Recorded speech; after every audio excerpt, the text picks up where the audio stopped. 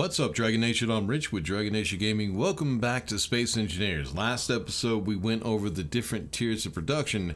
Now what we want to do is we want to try to turn our respawn ship into a tier 2 producer. Right now all it has is a survival kit, so it is 1 tier production. We're going to try to upgrade and make the respawn ship a little bit more efficient. Let's go ahead and get this started.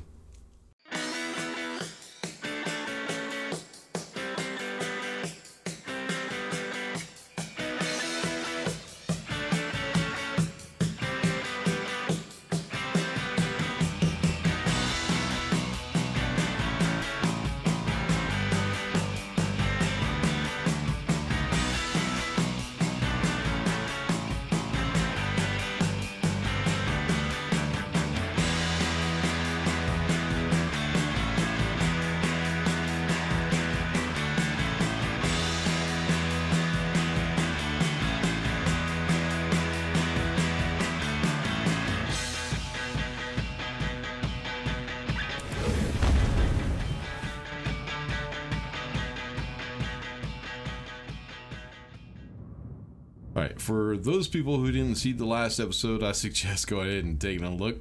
I'm going to be doing this step by step each video, trying to show you guys how to get all this stuff done. Now, the survival kit right here is the only way you have of producing resources at the moment. If we could go into production, as you can see, these are the only components that we could build right now with the survival kit, which will be enough to get us up to the next tier, which is the basic refinery and the basic assembler. But one thing we do have to be careful of is access. The inventory access or conveyor access on each one of the items, so that way we can connect the damn thing. Now if we take a look, we do have a couple of open spots. Like right here we have an open spot here in the back, but we also have to be careful because in the back of the ship back here, as you can see, there are a bunch of thrusters, which are pretty much blocking everything except for a few access points. Not only that, but we also have some armor blocks that are blocking as well. So one thing you don't want to do is at some point you do want to get this inside of a tunnel or bring it close to an asteroid. You really don't want anything hanging off the top or the bottom or somewhere in the back that you can't see, and then it ends up getting destroyed. So what you want to try to do is you want to try to put things into the ship and still keep it within the same profile. Makes it a lot easier to make sure that you keep things safe and it won't get blown up. So the first thing we want to do is we want to go upgrade this to tier 2 production, which is the basic assembler and basic refinery. Now when it comes to basic refinery, it only has 2 access points, one on this side and one on the other. The assembler, did I turn it upside down? I think I did. Hold on. The assembler only has 1 access point right here. Now I've done this before, so I know exactly where I want to put it. It's up to you where you want to put these things, but it's a lot more efficient if you go ahead and put it on the ship instead of trying to build yourself a stationary station. Now where I like to put these is, first thing I'll do is I'll get rid of the vent. You don't really need it all that much. There are some bottles in the O2 generator on your respawn ship you can get. Let me actually show you real quick. So up here in the top of the O2 generator, which is right next to the engine, oh, it doesn't have bottles. There they are. They're inside of the small cargo container. Now this is the oxygen bottle and this one is a hydrogen bottle. They do hold oxygen and hydrogen for your suit. I recommend making more of those when it is possible. So having oxygen inside of the cockpit is not really all that necessary. So we could get rid of the vent and we could at least put the basic assembler and make sure that the access points are actually touching. Now we need to figure out the basic refinery. So there is a little spot right down here in the bottom that has 2 access points. If we come onto the bottom of the ship right here, all we have is a half block, which is right there. And then right underneath this light is the other access point for the O2 generator. Problem is, we got a gyroscope. Now, a gyroscope you can move at any point. You can move it anywhere you want. So what I like to do is I'd like to try to find somewhere else to put that gyroscope, so that way I can get this access point right here. And that is where I'm going to put the basic refinery. Now, what you want to do is you want to make sure that you leave this access point open for anything else you might want to add.